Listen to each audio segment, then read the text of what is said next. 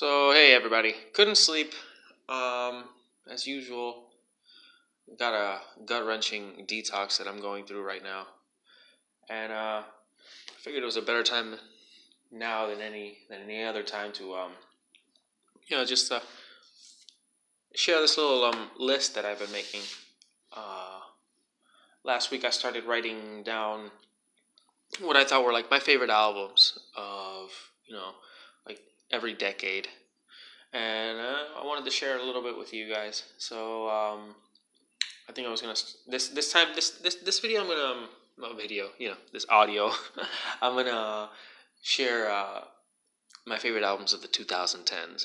Because people always say that like there wasn't a lot of music in the 2010s, which is true to a certain extent. If like you're a real music enthusiast and you look through music from the 60s and the 70s, 80s, and 90s, and whatever.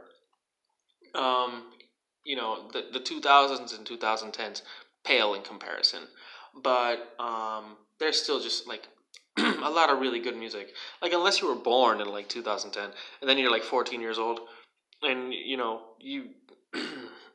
you don't really you might not know much. Not because you don't want to, but because like it's a little harder to go back in time. So I was born in 1991, so I knew a time before internet where you'd listen to a lot of radio, you had a lot of exposure to different, eras of music. So I made a list of rules, to make it a little more interesting. First rule is no artist repeats. What that means is it's just one artist, one album per artist. No, otherwise this list would be like 90 albums long. It's got to be an album that you consider unskippable. That means that you put in a CD or you put in a playlist, no shuffle. You start from beginning to end, and there's not a single track that you consider you would skip. There's no necessary order here. I just wrote it, off the top of my head. I'm winging it, guys. I don't like editing. Honestly, I don't even like video anymore. Uh, you know. So, and we're gonna break the rules here and there, but whenever I get to a certain album that I know in my heart isn't the best album in the artist's discography, I'm gonna say it. So this album is this list is very very personal, but there's a lot of shit here that I feel like is gonna be lost in time eventually. Uh, Albums got to be timeless in that sense. No greatest hits. That's the biggest rule for me. Greatest hits, especially now that we don't have physical media, is basically somebody making a playlist for you.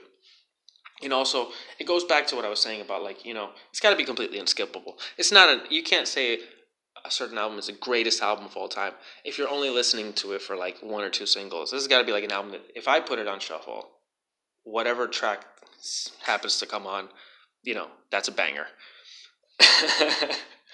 uh, so yeah, let's get started.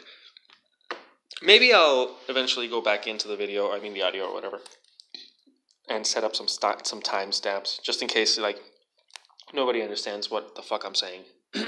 All right. First off, the first album I wrote down here was Neck of the Woods. It's a 2012 album by a band called Silversun Pickups.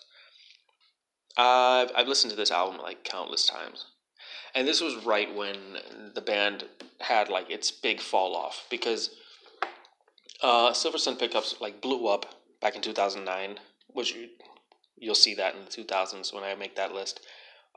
They were all over MTV, all over VH1, Much Music. Basically because a lot of their singles were on like TV shows and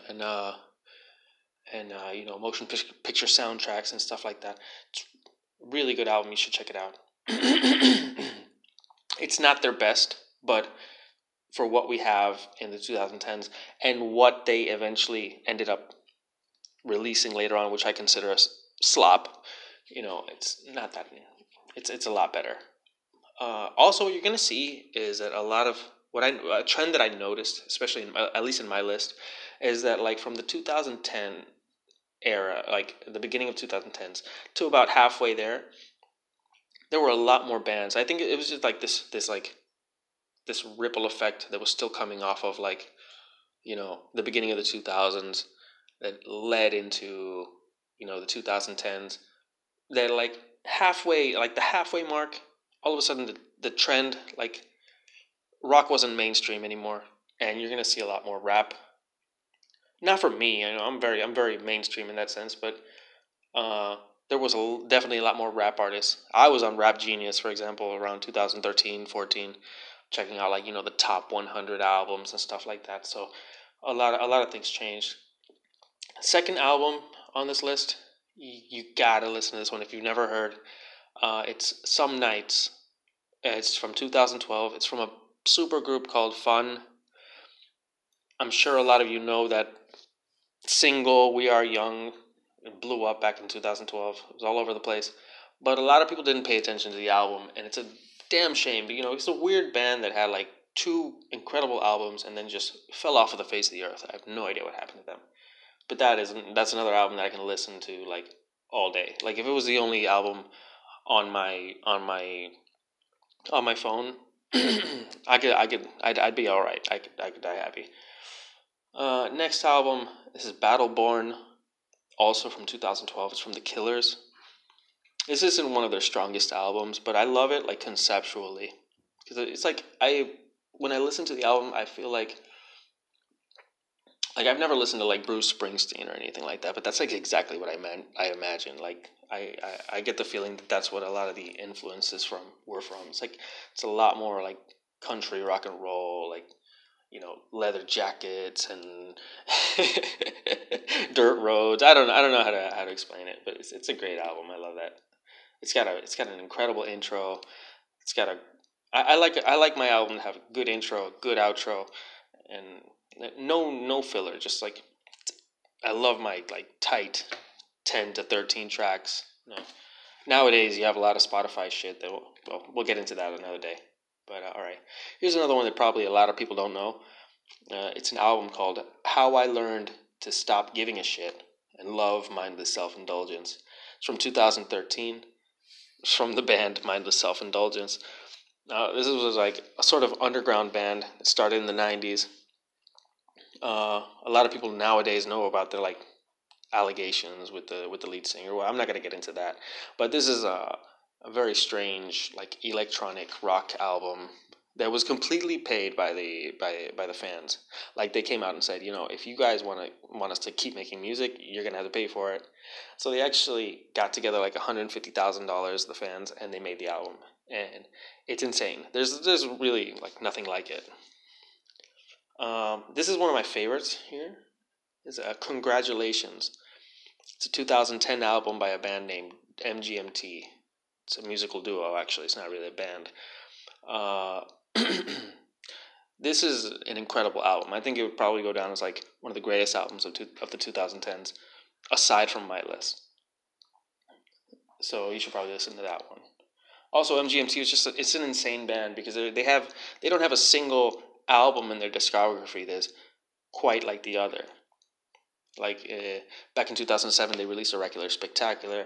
Then after Congratulations, they had a sort of like short hiatus, and they blew up again with Little Dark Age. It's also a great album. I would have put Little Dark Age on here if Congratulations hadn't, just slipped in there, 2010. So yeah. So this is a complete left from everything that I just mentioned. 2017's Drake album, More Life. I know technically they call it a playlist, but I don't care. It's an album. It's probably one of Drake's best works. I was gonna put Views on here because Views like really changed my life. But yeah, More Life is incredible. He takes so many chances on this album. Like I don't think he gets enough credit for that. Like at this point where he was really experimenting with different sounds and collaborating with different artists from the UK and like Afro beats, and with all of the things that happened this year, like you're like, whoa, Drake, yeah, whatever, but este, back in the day, you know, Drake was somewhat respected in the pop era of the 2010s. Like he could do no wrong. Like he would release an album every 2 years, and this was probably one of the best things he ever released. 2016, Future. I put the Purple Rain mixtape. It's one of my favorites. There's not a single track I would skip. I know technically I should have put his debut album, his self-titled Future album. It's one of the greatest rap albums I think ever. But like, Purple Rain is like spectacular. I'm gonna start to speed up here a little bit, but all right, Huncho Jack Huncho 2017. It's a collaboration album between Quavo and Travis Scott. You gotta listen to that. Really cool. And speaking of collaboration albums, one of the biggest collaborations in like rap history, we have Jay-Z and Kanye West with Watch the Throne. That album hasn't aged as well, so I guess I'm kind of breaking like the timeless rule. Like I went back and listened to it, and I was like, this doesn't sound like, this sounds old. Like it sounds old now, but like when that album came out, it was incredible. Some incredible singles, the flows, the raps, the beats, the like in I close my eyes and I just imagine like Kanye West. He was just like on the top of the world, and Jay-Z was already like like and indisputably one of like the best rappers of all time. So it's like almost like Kanye West like riding on a Jay-Z track, and it's if you've never listened to that album, watch The Throne, check it out. Then we have back to a little bit more rock. And these are all rock albums. This is the part of the list where I just started to like remember. I was like, oh, I can't believe I forgot these. We have Paramore's self-titled album from 2013. I could have put any Paramore album here, honestly. No, not really.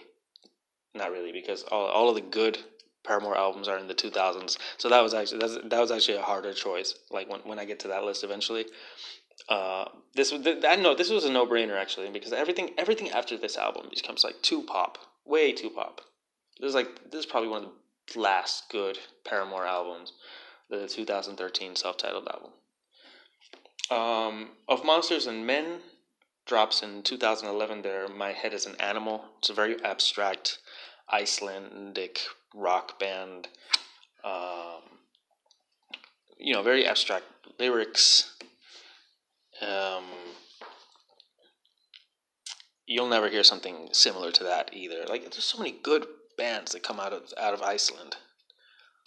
Like I forgot to put Low Roar here. Like and the I guess you could say the Death Stranding soundtrack. But groups music from Iceland is really tight. So this is the only of Monsters and Men album I would recommend to anyone. After that, it's downhill from there. But great debut album. There's a group called Fantagram in 2010. They released what I considered like their best, maybe only best album, Eyelid Movies. Unless you count the Nightlife EP, which is really, really good. Check out the Nightlife EP as well. But Eyelid Movies, it's all these electronic sounds, very strange. Like if you listen to like electronic music, like EDM and stuff like this is completely different. It combines like certain rock elements, but with singing, but mostly like just sampling, which I love. I love sampling. I sample so much music when I make music. I make electronic music. I love sampling, and Fantagram was a big inspiration for me. Panic at the Disco, 2011, Vices and Virtues. That's